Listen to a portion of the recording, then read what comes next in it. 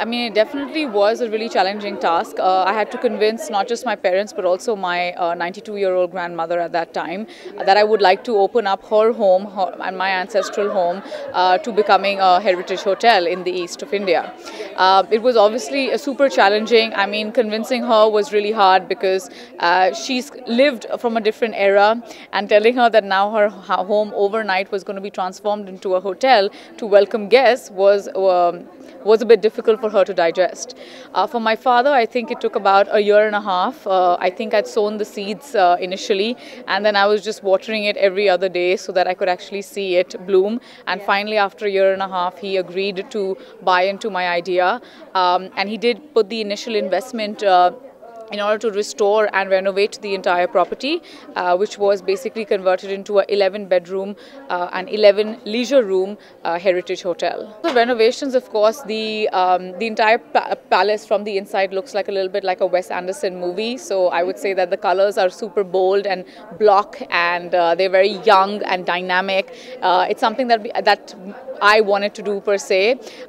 Generally, the color palette which was used in the palace was very European, pastel shades, and we kind of went a little bit bolder into that because I just wanted to add a little bit of the young touch into the property in itself. Yoga teacher as well as a practitioner. Apart from hosting my own online classes, I also host retreats in India as well as outside India, especially Bali.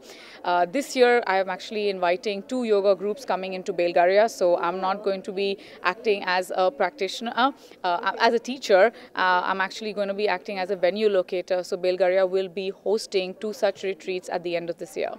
Hello, my name is Akshita Bhanj Deo, and this is my sister Mrinalika, and we're here from the Bulgaria Palace in the beautiful city of Nizams, Hyderabad, at FICCI Flow, Hyderabad.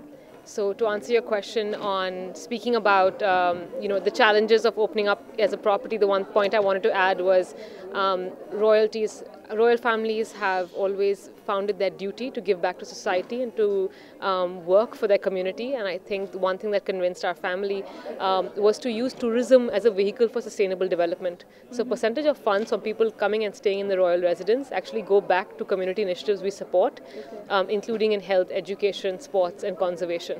So I think that was a very interesting point that they couldn't overlook. The second point I want to add in terms of new interesting things we added to the palace, we definitely wanted to bring in a wellness aspect as well. So to sort of restore was one part, and to upgrade to even introducing a spa, wellness centers. That was a really interesting, exciting opportunity to look at the new age traveler and have the boutique property fit that as well. Kakatiya dynasty being in Telangana is such an important, and the Nizams of Hyderabad are really important players in terms of bringing this Telangana and Hyderabad onto the global stage.